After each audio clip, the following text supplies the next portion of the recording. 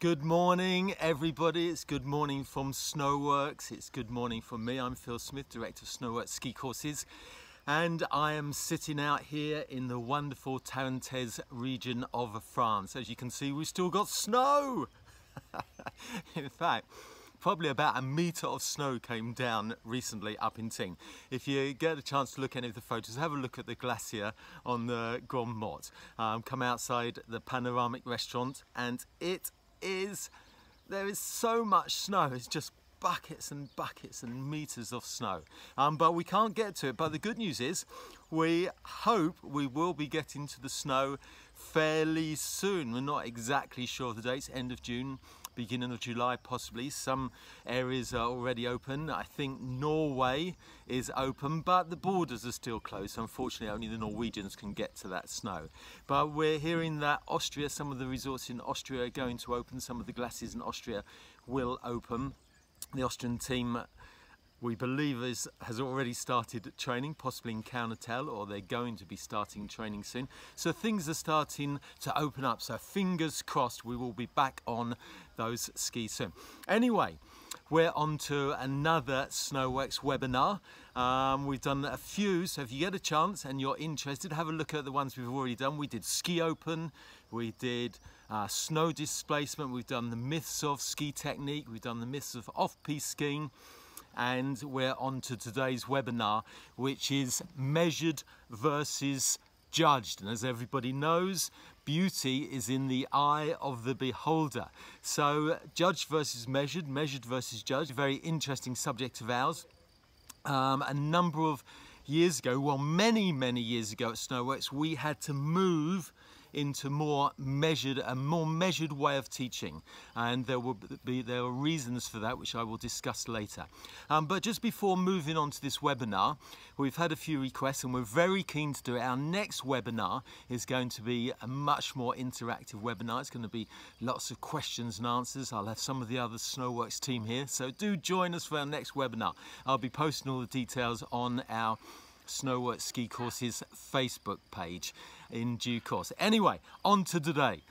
Measured versus judged. I think everybody knows what that means, but just a quick recap, because in sports tend to fall into one of those categories. Sports are either judged or they're measured. Some sports, it's a blend between the two. So let's have just an example. Take some measured sports. Obviously athletics, timed athletic events, measured athletic events, running, throwing, jumping, they're all measured. So it's a very measured activity.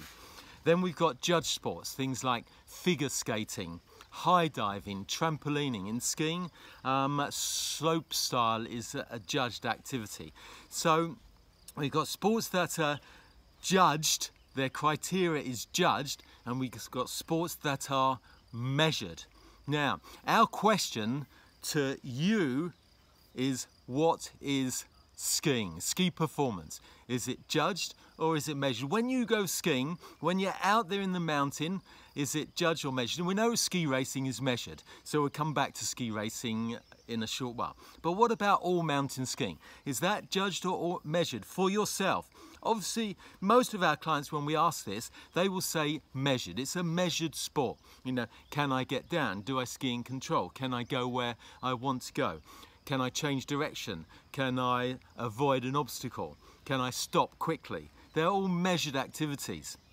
So for us in Snoworks, all mountain skiing and racing is very much a measured activity.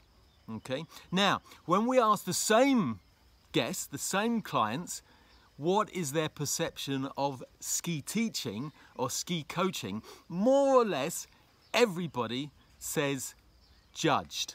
Now, I know that.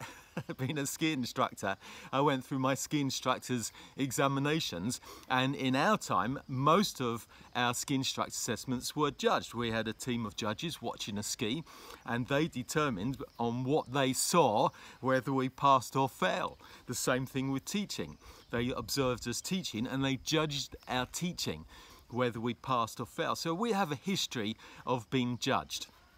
But as I said before, in Snoworks, we had to make a big change in the way that we were teaching. And this wasn't a conscious change. We had been brought up with skiing being a judged activity. We would watch somebody ski down, and what we saw, we would give them feedback on what we saw. Whether we thought it was appropriate or not appropriate, whether we, I'll even say, liked what we saw. Now I've got lots of stories coming your way about this, but we were very much into skiing being a judged activity. Now, the reason why we changed is because of our guests. They are the biggest teachers, the people that come skiing with us. It was because of our guests and what they wanted to do in their skiing, and some very, very key things that happened along the way, where we gradually made a move from ski teaching being a judged activity to more measured activity. Because with judges, sometimes, as we all know, judges get it wrong. Okay, they get it wrong.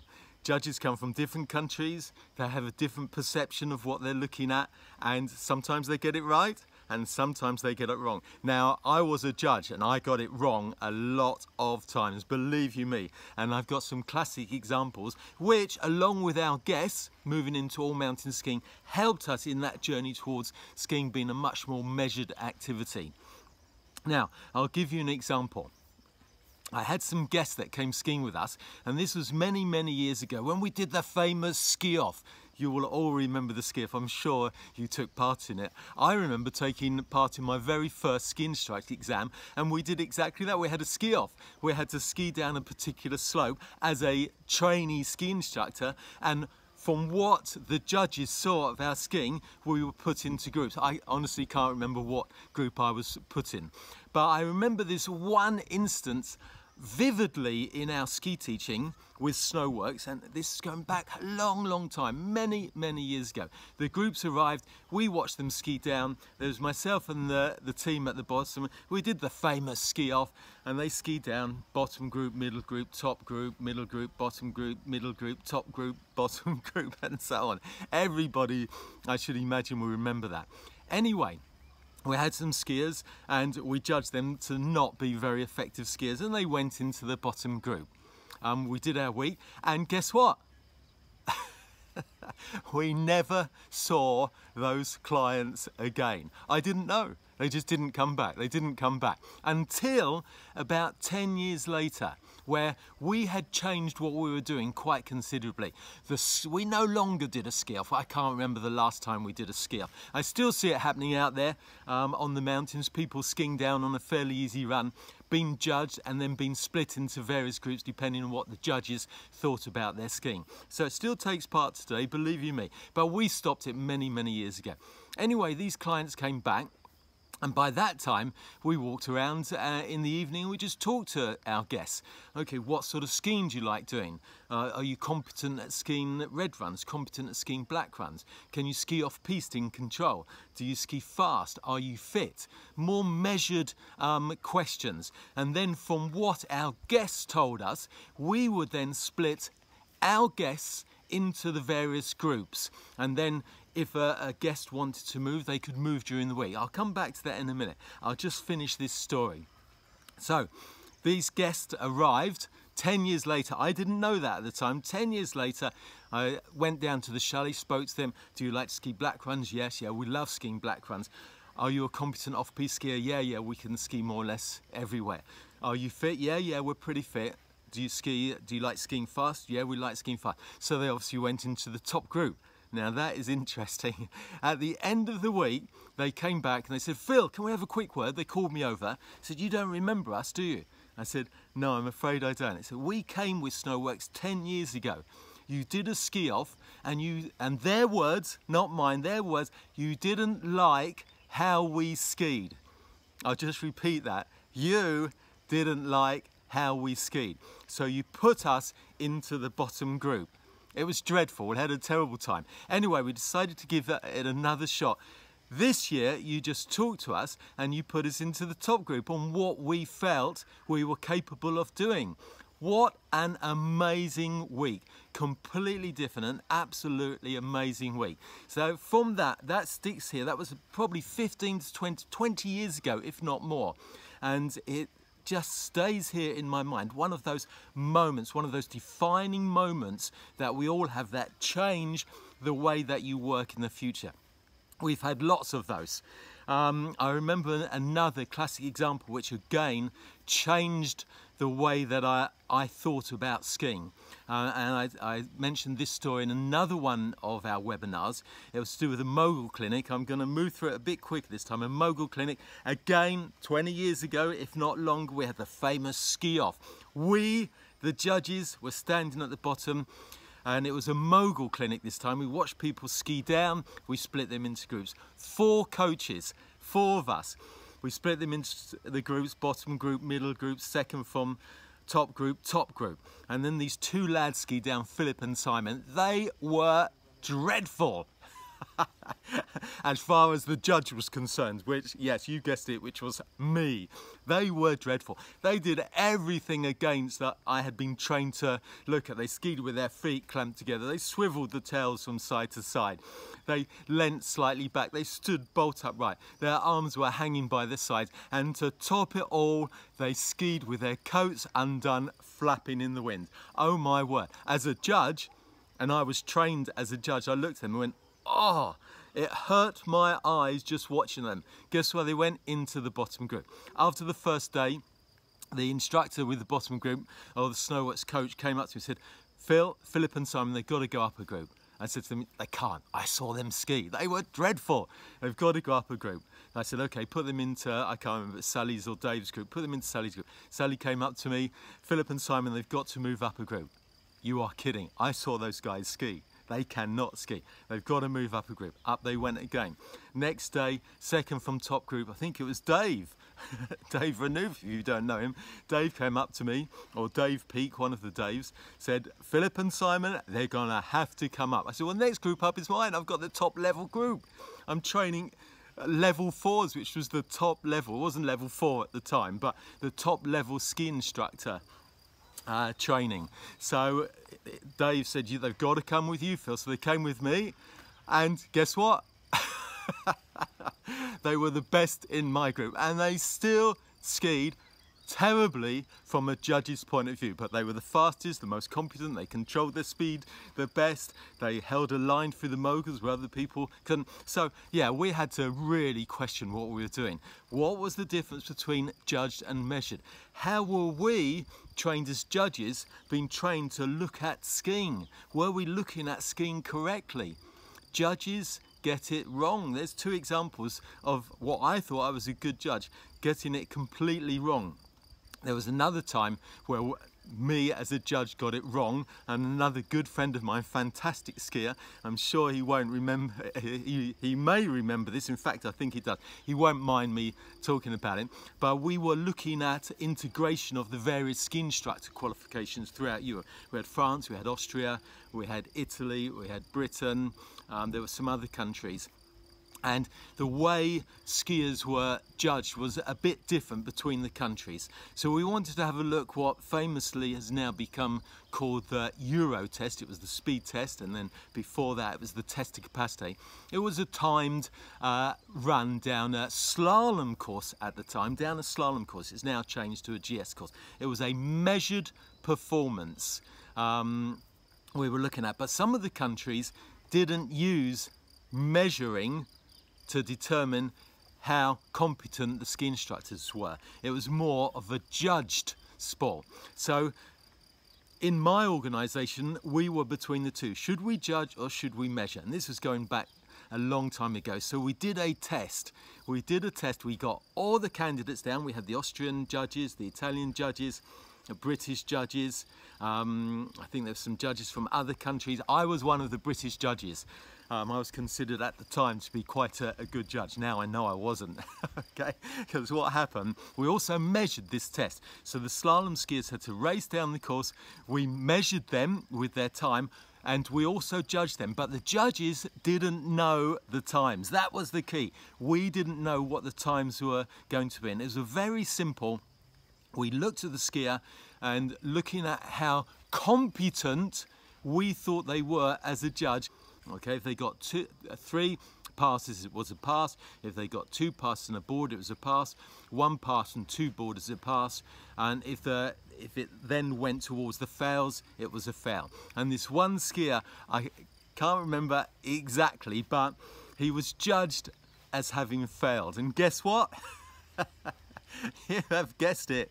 When we went to look at the times, he had won the race. He had won the race, but he had failed in the judge's opinion. It wasn't just me that was judging. It was a lot of judges' opinion. So we had to really seriously question how we were being trained as judges. He's an amazing skier. I now know how wrong I was as a judge. And so that was another instance. So I leave that to you, ski instructors examinations. Are they still judged or are they measured? Ski teaching, is it judged or is it measured? When you go for a lesson, are you judged or are you measured? Now, I know for a fact that now we've moved towards measured performance in our ski teaching, and in my skiing in particular, I have so much more fun, so much more fun, more relaxed, more determined, know what I'm trying to achieve in my skiing. I believe our guests know what they're trying to achieve in our skiing because we've adopted a measured approach. They know exactly what they're trying to do in their skiing, and they're having so much more fun. Now, I almost gave up skiing. Again, this is a story going back, probably 15, 20 years ago. I was a trainer for our association for ski instructors, and I was training at the top level at the time. And I also was traveling around all the artificial ski slopes and the snow domes. I was running clinics and I was putting myself out there, telling people how good I was in order to get the business. I was enjoying what I was doing, but I suddenly became very self-conscious because I had built myself up to be this examiner, this trainer, this teacher, this coach. I became very self-conscious of how I skied, and it was a slow process. And I started to worry about whether I was performing. And every time I went round a new destination, I thought people were watching me, looking at me, judging me. There were people judging how I skied. And I remember vividly arriving at this one artificial ski slope. Phil Smith, he's coming to do some training. And all the instructors from that ski centre suddenly moved outside the building to watch me ski. Oh my God, the pressure was just too great. It was too great. Anyway, this built up. I suddenly realized that I wasn't really enjoying my skiing anymore. I just had too much pressure on myself from my skiing. And then I was out working in a resort and my work had finished, and I thought I'd go on a ski holiday with some friends. And I went to this resort called Châtel. And many of you will know Châtel. It's in the Port Soleil. And there was a British ski school there, and the head of the British ski school knew that I was coming to the resort, or knew that I was in the resort, and thought, Phil's here. He's the trainer for our Ski Instructors Association. We'll get him along to do some instructor training. So she came and asked me. I went, oh no. She said, no, you don't have to. I said, no, it's fine. I'll come and do the training. I would love to do the training, which I wasn't looking forward to. More pressure. So I went to do the training. I ran the training session. At the end of this training session, I was going up on the lift with the head instructor of this particular ski school, and she said to me, oh, that was a great session, Phil. We really enjoyed it. Did you?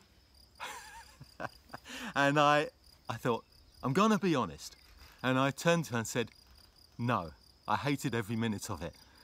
And she asked me why. So I explained to her just what I've explained to you guys listening, that being judged, people looking at you, judging how well you're doing, judging your teaching, judging your performance, got all these judges, becoming very self-conscious. I was just losing the enjoyment. She turned to me, she said 3 words that changed my life. 3 words, and I have never looked back since. And those 3 words were, that's a shame. And you know what? I said, that is a shame. I am ruining my skiing and that's a shame. Since that one chairlift ride, I have never ever worried about being judged. by other judges. I've never once worried about how I ski. I've never once worried about how I teach. Yeah, I obviously try to do my best, but it's much more measured. Are people improving that I'm teaching? Am I improving? Can I go where I want? Can I ski down? Most importantly, another measured activity, and this is easy to measure, one of the most measurable activities you could possibly do, which is this. Are the clients smiling? That's measurable, unless they're putting on a fake smile, which not many people do. Are they improving? Which is also measurable from a measurable point of view. Okay, there's lots of measurables there. Okay, so I have never looked back. I'm no longer self-conscious, and that was the biggest change. That was the biggest change in my skiing. I was no longer self-conscious. Now, I ask my guests, and we can see it when they come out, how many people are self-conscious of how they ski? Self-conscious. Concerned about whether they're skiing well enough, concerned about whether they can keep up, concerned whether they're going to pass an exam, concerned about what their peers think about their skiing, concerned about whether the instructor thinks they're doing well or not. Okay, very, very self-conscious, concerned about how they look when they ski, how they look. Okay, I know that sounds ridiculous, but hundreds of skiers, thousands of skiers are skiing around the mountains concerned about how they look. Why would you be concerned about how you look? Only if you're judged, if somebody's judging you. But measured, if you're skiing in a measured way, you're not worried about how you look. It's about getting down the mountain safely, in control. Getting down the mountain safely, in control, and enjoying yourself. Okay, now measured performance opens up huge doors to your skiing and other sports. Let's have a look at some examples of great athletes that have done it their way. Okay, not the judge's way. If their sport had been judged, they would have never made it through the preliminary rounds, let alone become world champions, let alone become some of the greatest sporting stars in history. Okay, take Michael Johnson, the runner. At school, he was told he runs like a duck and to give up. Okay, Michael Johnson became one of the greatest runners that ever existed, running upright and slightly backwards rather than forwards. He literally pulled himself along the track rather than pushed himself along the track. Amazing, one of the greatest runners ever. Now this is somebody that changed their sport completely. If it had been a judged activity, he would have failed. Nobody had ever seen anybody do it. Okay, it's high jump. He went over the high jump bar backwards. Dick Frosby, can you imagine that? Everybody else was doing a western roll, a straddle, all going over the bar forwards, and Dick Frosby came and went over it backwards. Can you imagine if that had been judged? He would have failed. Never seen that before. It's not even in our criteria. But he changed the face of his sport, and he is a household name. Dick Frosby. I know I was a high jumper, and I did the Frosby flop. It's now become the #1 technique for high jump, the #1 technique. Okay, what other great athletes did we have? Michael Jordan. Okay, Michael Jordan, the greatest basketball player ever. He was dropped from his high school team for not being good enough. Okay, maybe there's some other areas in there like determination, willpower, etc., etc. But it just gives you an example. We have golfers. Golfers galore that have a golf swing completely different to the conventional golf swing and have gone on to make millions and millions of pounds, become world beaters. The Williams sisters came into tennis, brought strength into tennis and absolutely dominated tennis completely. Absolutely incredible. And then let's take some skiers. Okay, I remember back in my history of skiers, and I was lucky enough to actually have met and have worked with this one skier, and that was Franz Klammer. Franz Klammer went against the grain. If ski racing had been judged at that time, he would have never won a race. But he won every race. One of the fastest downhill skiers ever, and he did it his way. In fact, I remember one of the quotes from one downhill racer that I met. It wasn't Franz Klammer, it was another world champion. He said, "If I had listened to my coach, I would have never won a race, Okay, now that's a bit controversial because I'm not saying don't listen to your coach, because coaches can be really useful, okay? To understand that, it might be an idea to look at another one of our webinars where I talk about playing the game and drills and skills. When you play the game in all mountain skiing and ski racing, it's a measured activity. You've got to get out there, you've got to ski in control. If you're racing, you've got to stay in the course and ski as fast as you can. Okay? But Franz Klammer did it his own way, and then more into my time as a ski racer. Well, after that, which was one particular skier, he was absolutely slated for the way that he skied, and he still holds a record, I believe, for the most World Cup wins. Now, I know somebody's going to correct me if I'm not wrong, but no, the most World Cup podiums, I think, not wins. We know who has the most World Cup wins. It's Ingemar Stenmark, closely followed by Lindsey Vonn, or is it Michaela Schifrin? I can't remember.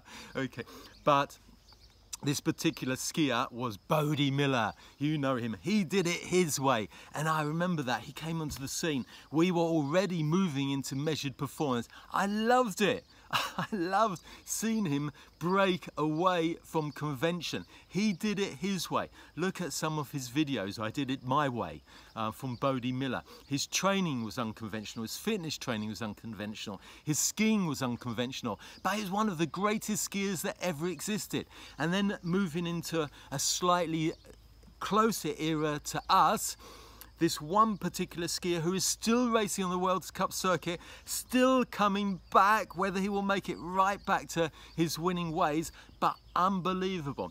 Some of the biggest margins ever in World Cup skiing, winning margins ever in World Cup skiing. Yes, it is Ted Ligety.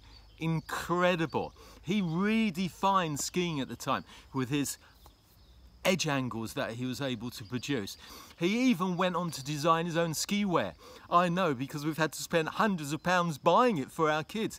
He developed a glove which was smooth on the surface here, so as he went, because he had such big edge angles, his inside hand was on the snow. Now, can you imagine that? Your inside hand on the snow. As a ski instructor, in my day, if I put my inside hand on the snow, I was accused of banking.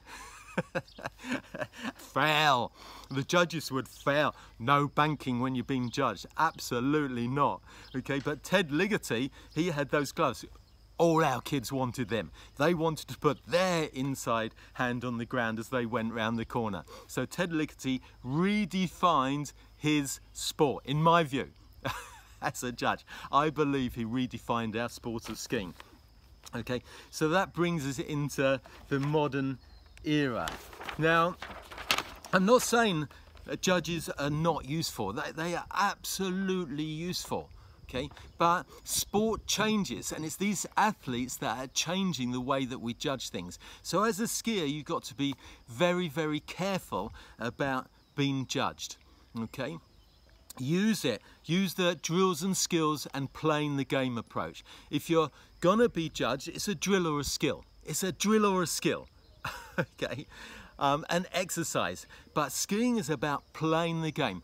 We get far too many people in the environment trying to do something a judge has told them to do. Whereas the environment is changing all the time. Ski racing. How many skiers come out of courses in ski racing? They come out of courses. Why? Well, there's lots of reasons. One of the reasons is that people are trying to do a predefined movement that they've been told by a judge that they need to do, which doesn't match the environment that they're in. Just doesn't match the environment. In racing, that environment's changing all the time. So you've got to change. You've got to adapt with it. So there's only two things you need to know when you're ski racing. One, you've got to complete the course. That goes without saying, otherwise you're out. You haven't finished the race. And two, you've got to ski as fast as you can, bearing in mind the conditions and your ability level. As fast as you can with your ability level and the conditions. Now, the conditions are seriously important. So you've got to adapt to the conditions. Again, it's a measured activity, and you're working out how to do that as you ski down. All mountain skiing, bumps. Okay, switch to a more measured approach. People are coming out of bumps, losing control in bumps. How many people ski down bumps with the one focus of controlling your speed? A measured activity. Control of speed is a measured activity. It's measured.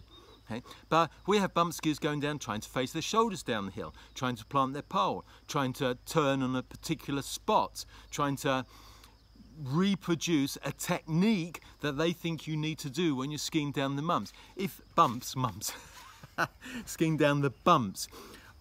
If you switch to a measured activity, okay, a measured activity, control speed, go where you want to. Now there's obviously your ability level that comes into this. So you have, when you're talking about measured activity, you've got to have the task right for your level. And that's another key thing that people do not do. I mean, it's pointless. If I was running a high jump contest, I don't just set the bar at this height and expect everybody to jump over it. It starts lower and it gradually goes up, up, up, up, up, up. Okay? So you have to select, if you were training at high jump, you would select at the height of the high jump bar at a level 1, you can be challenged, but 2, it's achievable. So if you're in bumps, those are measured performances as well. Okay, achievable and challenging. They're measured. Okay, in my view. Okay, measured performance. So in bumps, you have to look at the bumps. Can I get down these bumps? If you don't think you're going to get down, then there's no point skiing them, unless you just want that kind of challenge. But don't get frustrated. Select some bumps which are challengeable and achievable, and then go for measured performance. Okay. Control speed, control line. The same thing in off-piste. People are taking what I would call a judge technique that they've been taught and trying to apply it to off-piste, where your performance needs to be measured. Are you skiing safely? Are you in control? Are you enjoying yourself? Are you going at the speed that you want to? Are you going where you wish to go? These are all measured activities. Measured activities. Once you get into a measured way of skiing, it is so much fun. And your skiing literally takes off because you can do things you haven't even been taught to. Okay, your movements become a consequence of the task. Your movements become a consequence of the task.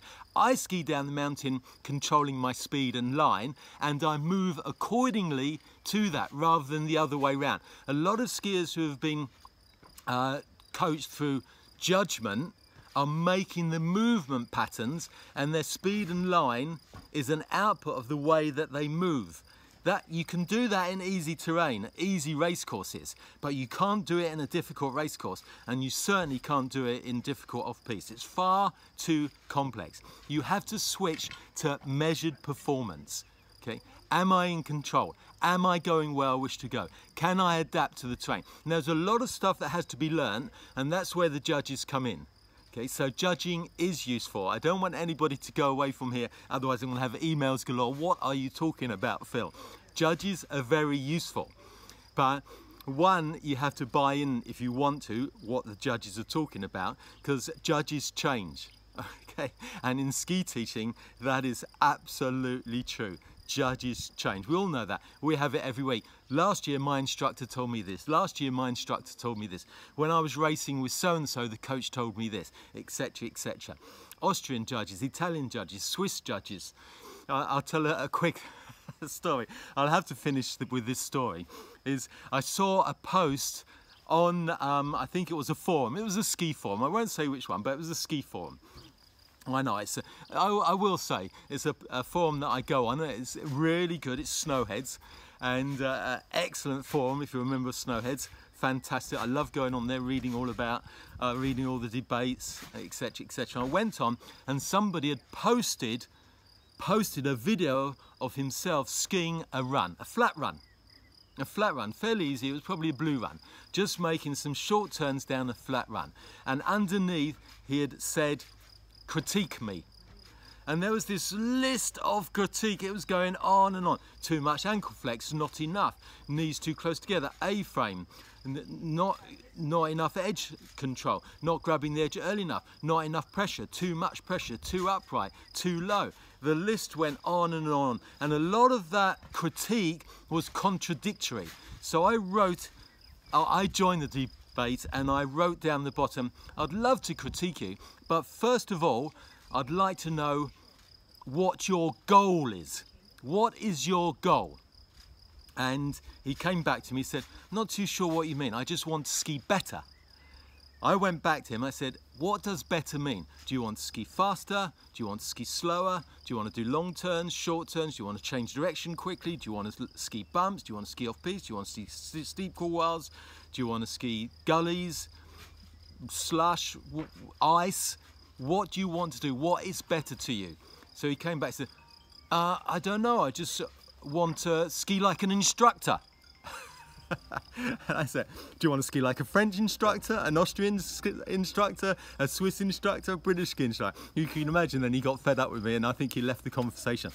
But you get the idea. If you're working on judged performance, you're just going to go round and round and round and round. And if you're a ski instructor, you will know this from your ski instructors, many ski instructor assessments where you've gone to get assessed and you have failed. You've got your report, it says go away and do this, and you come back again a couple of years later, a year later, and the report says too much of this. Or what are you doing this for? You need to do this, and you go away again, come back, go away again, come back, go away again, come back. Okay, so you get the idea. But measured performance is measured. It's a stopwatch, it's a time, it's an accuracy, it's a line. Now imagine, just for a bit of fun, if you took some measured sports and took the measure away and replaced them with judges instead. Let's take billiards, for example. Billiards is measured by the ball going down the pocket. Imagine taking the pockets away and just having a group of judges watching how well each player is playing billiards. Can you imagine that? You can't do it. Football, no goals. Okay, no goals, just judges marking how good each team is. Okay, basketball, no baskets to put the basketball in, just passing it around and getting judged. Okay, so you can see. But don't get me wrong, again, I don't want loads of emails coming in saying, what are you talking about? I love judge sports, I love slopestyle, I love high diving, I love figure skating, okay, or trampolining. So these are highly technical judged sports, but there will always be somebody that will go against convention, and which is great because they will redefine their sport. A diver will come and do something differently, a trampolinist will do it differently, and to begin with the judges won't know how to take it, because like me in my history, I had to question what I was doing as a judge. What am I doing as a judge? Is it correct? And no, it wasn't. As my clients showed me time and time again, I was getting it wrong. Hence, we took the journey to measured. And my own skiing, the history of my own skiing, how I was losing enjoyment because I felt I was being judged. I was losing enjoyment because I was becoming too self-conscious. And those 3 words, do you remember? So 3 words, do you remember? That's a shame. I changed my skiing completely. Amazing. Now I love every day, whatever the conditions, whatever the weather, whatever the terrain, whatever day it is, it's just great to go skiing. So yes, judged has its place. Measured has its place. Because of the type of skiing we're doing, ski racing, all mountain skiing, off-piste, bumps, we have taken a journey into measured performance. Our teaching is more measured. So my question is to you is, how do you firstly perceive skiing? Is it judged or measured? And secondly, how do you perceive yourself coaching, or if you're being coached, how you're being coached?